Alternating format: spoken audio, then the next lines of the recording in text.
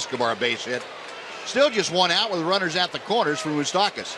And now they've got Escobar caught in a rundown. And the tag made by Elvis Andrus. Nowhere for Dyson at third to go.